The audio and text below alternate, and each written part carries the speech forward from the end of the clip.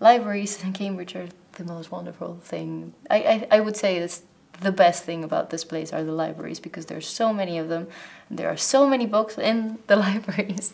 And also, if you needed any book that wasn't in the libraries, you can just request your college library to buy it for you, or your faculty library, and they will buy it for you, and then you can read the books. I think the best resource for me has been the librarians at my faculty, and just getting in touch with them. So I've visited the philosophy library, I've visited the history library, I've visited the English faculty library.